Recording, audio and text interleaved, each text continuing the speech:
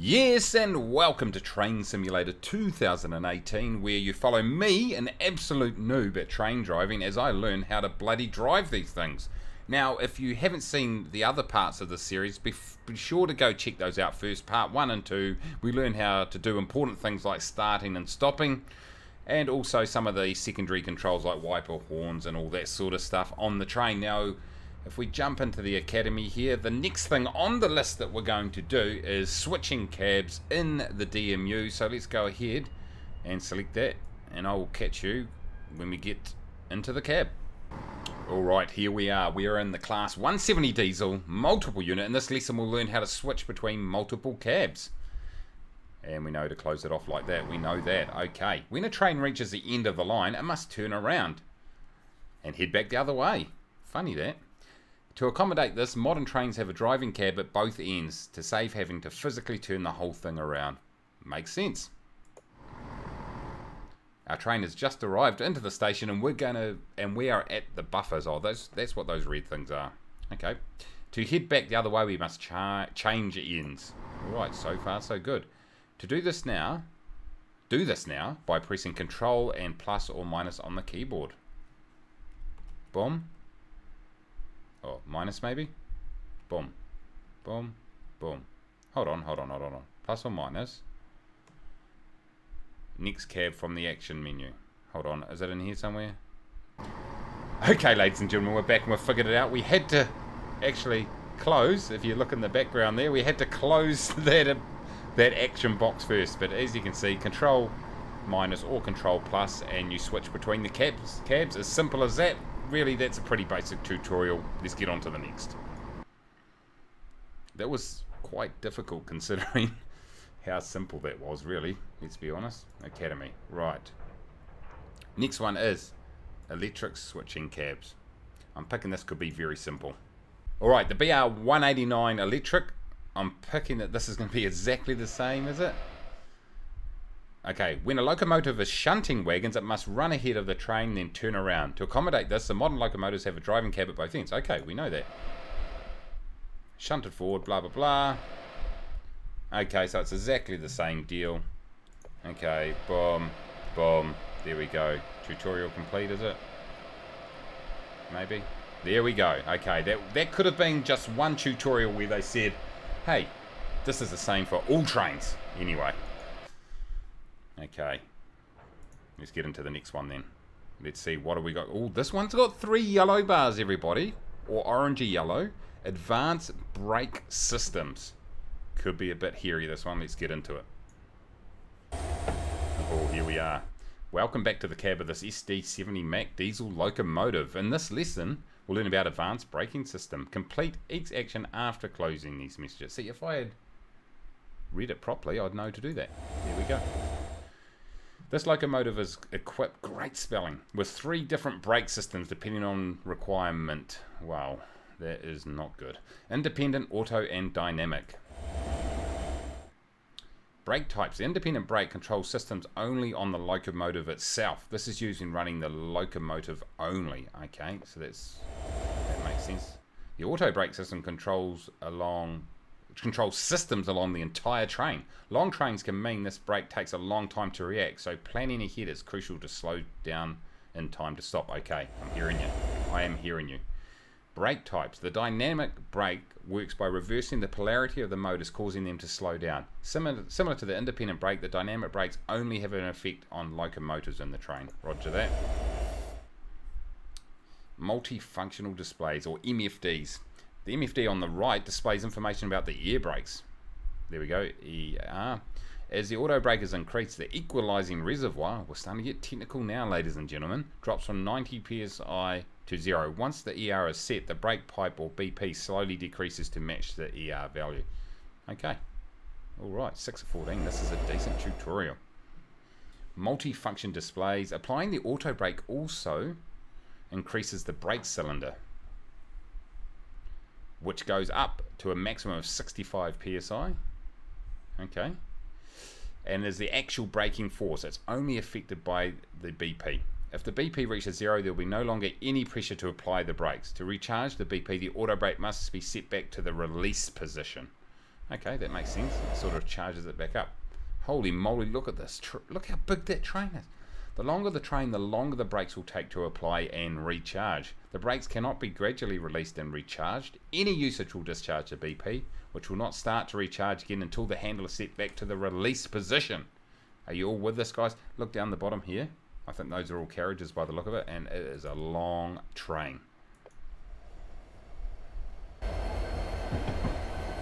Okay, feeling a bit nervous about this one. In Train Simulator, the auto brake is set to medium difficulty. Continue the lesson at this level to get used to it. Once comfortable, try this lesson again at different difficulty levels to find the one that is most comfortable. Control Shift plus 1 will increase the difficulty, and Control Shift plus 2 will decrease it. Okay, let's try stopping this train. Remember, Control plus 1 to increase, Control Shift plus 1 I should say, and plus 2 to decrease. To stop the train, push your auto brake handle above to the minimum position. Auto brake, is it this one or that one? I can't remember. To the min position. This one, is it? Yep. Oh, min, sorry, it's minimum. Oh no, I'm having a shocker. Not there. No, that's on full. That's on full. I need to go back. The R has dropped from 90 psi and the BP is slowly decreasing to match it. The BC will then increase, providing actual braking power. Remember, now that the brakes are applied, changing them even slightly will completely discharge the pressure. Well, I don't want it on there. I want it on minimum.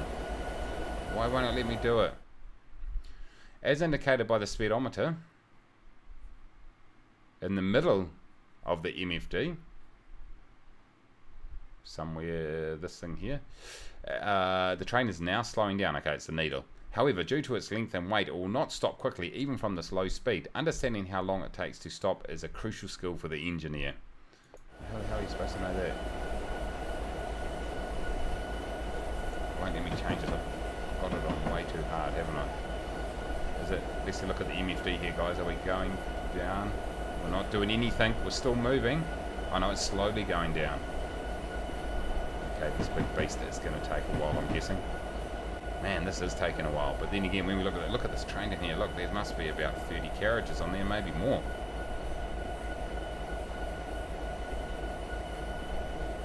I revved this up too much though. Look at that, I put it right forward. I should only really have it at minimum, but I shoved it way forward. Anyway, I think we're continuing to slow down. We're down to 15 now. God, this takes a long time. Should I pull the emergency brake? How about no? So this is on medium mode. I think I quite like medium mode. I don't want to go hard. I'm too much of a noob. Let's have a look outside the cab, shall we? Look at this. That's right at the end by the looks of it.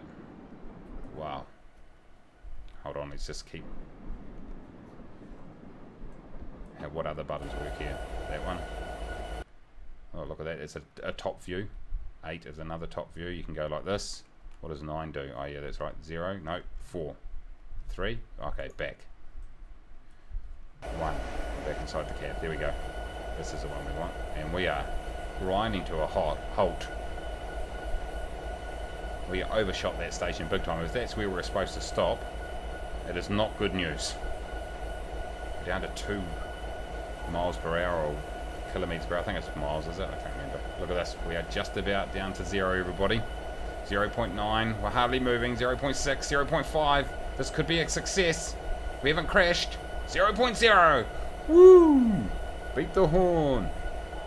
Where is the horn on this thing? I've forgotten. Here it is. It's a beautiful thing. Alright, we did it. What do we win? Do we take the brake off now? Yay! The train has stopped. This concludes a lesson on advanced braking systems. Woo! Oh man, that was a bit of a mission, wasn't it? Academy. Alright. Next one is DMU stopping at stations. Oh, well, we might as well carry on to that one because that sort of relates to the brake system. So let's go ahead and see if we can stop at stations. Okay, we are back. And it's automatically gone to this view. Look at that, just ticking along quite nicely.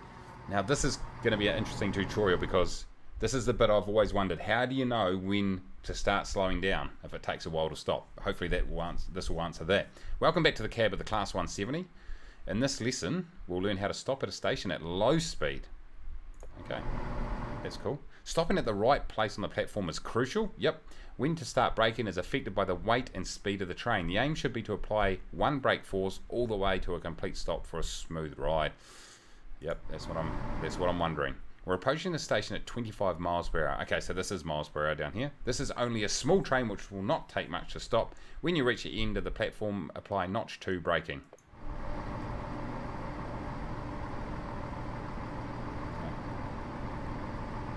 Comes into the platform. Okay, so I'm going to use that notch. I could use this little thing here, maybe. What's the best way? To use this one here, or I'm going to use this one? Edge of the platform, there we go. It shows you. Braking zone until the camera reaches a forward view. Slowly push the power controller forward into the braking zone until the camera returns to a forward view. Okay. There we go. 2 notches. Back up to a forward view. Someone needs to clean that window. No one looks after the academy trains. And look at that. We slow down and we stop quite comfortably. That was a smooth stop. This concludes a lesson on slow speed stopping at stations. I've got to say, that was pretty basic. Back to the academy. Okay, let's have a look here. What we got? We've got loading, unloading, loading back. Okay, what we'll do there, guys, is let's wrap up this particular tutorial right now, where we learned how to switch cabs, which is pretty easy. The advanced braking system, which is going to take a bit of getting used to, particularly with a full load. And then we moved on to stopping at stations, which was at low speed. That seems pretty basic if you haven't got too much or too many can't get it right. If you haven't got too many wagons on the back, or what do you call them? I've completely forgotten. Anyway, that's what happens when you're a noob. But anyway, we're starting to learn a few things here, so thank you very much for watching. Make sure that it's carriages is the word I was looking for. Carriages. There we go. Make sure you smash the like button down below. Subscribe if you're new. Throw some comments down there if you know what we're talking about. Throw some comments down there even if you don't know what we're talking about. And in the next tutorial, we'll cover off some of these other ones here. We've been load and unload. Load passengers will be pretty handy and a few other things. But hey, thanks for watching, everybody. And until next time, take it easy.